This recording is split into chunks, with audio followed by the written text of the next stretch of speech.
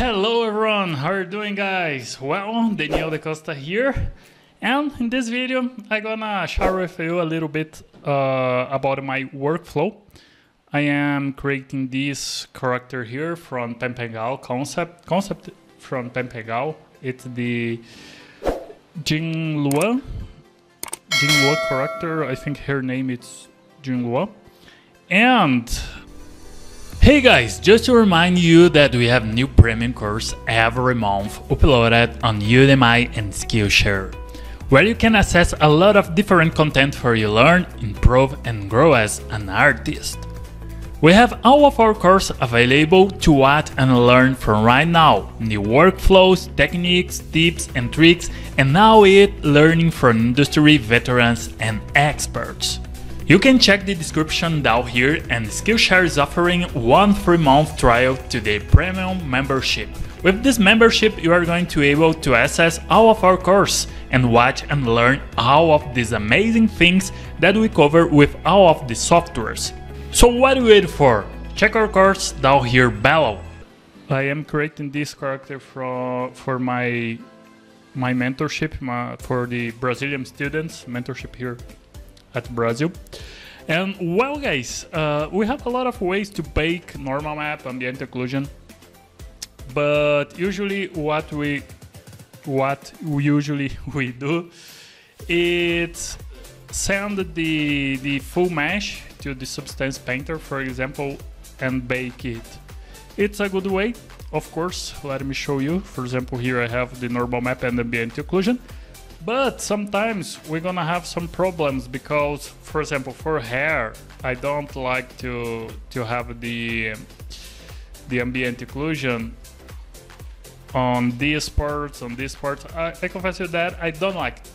For this hairstyle that it's more like for night, yeah, I prefer a clean ambient occlusion. Usually I like of the ambient occlusion just on the cavities.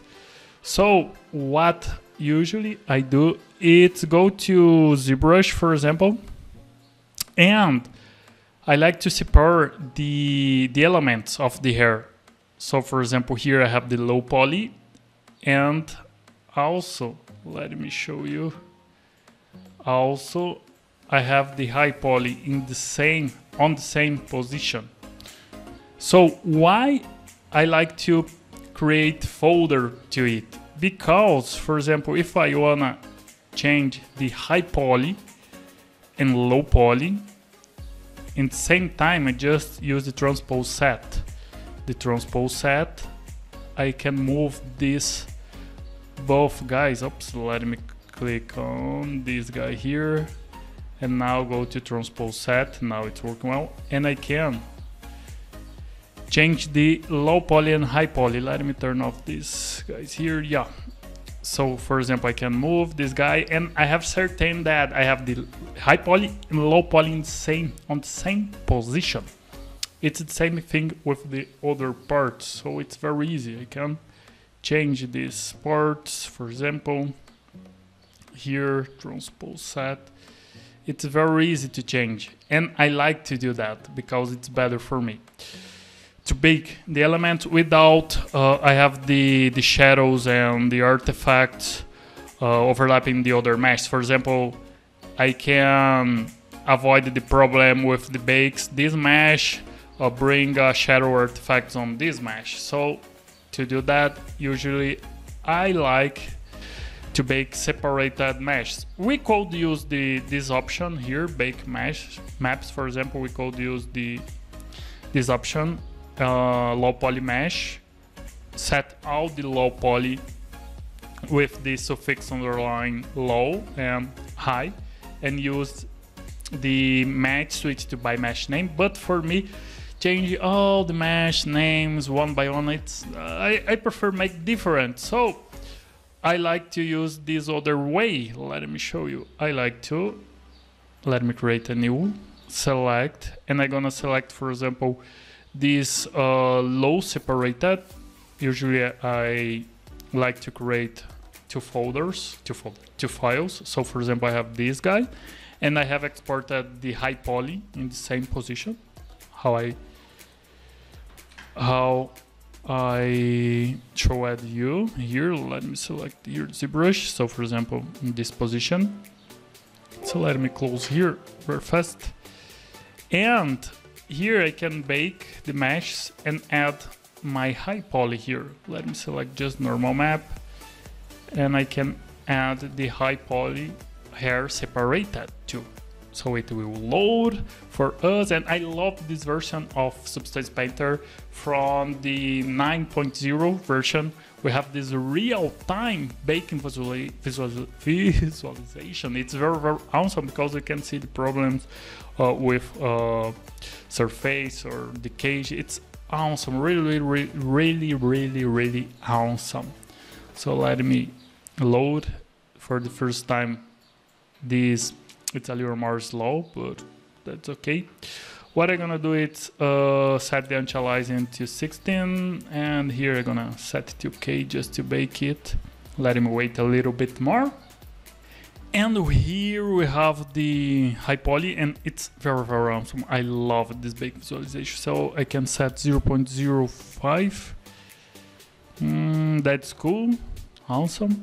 And basically what I can do is just bake it. For example, I can bake here the normal map. It's very, very awesome. I really love this process. Of course, to get a good normal map, you need to have a good red topology, a good UV mapping. It's truly important. So for example, now here, let me show you, I can return to paint mode. It's awesome. And how I have this normal map from mesh hair 1, what I need to do is just go in edit and bring my together mesh. So for example, I have the other file called hair together low, where I have this mesh here on the correct position. So it's just select and press OK. So now I have this guy here, and just I can select normal map and select the normal map baked. So for example, now I have the normal map. It's very, very useful. And also, if necessary, you can go to export texture. And here you can switch the output template and select the mesh maps. When you're gonna select the mesh maps, you're gonna export all these elements. So it's very, very helpful because, for example, here I have these maps exported.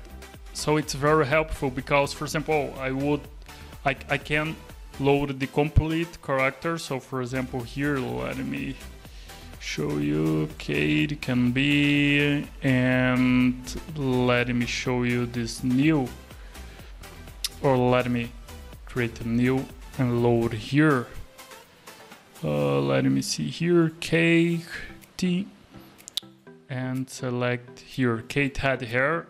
I can switch here to 2K and load this file. And well, I missed the elements here, the mesh maps. But for example, if I select the default material, that it's here hair, that's cool. And I have exported these maps, so basically it's just drag and drop here, and I can switch to texture here and can set to current session and import it.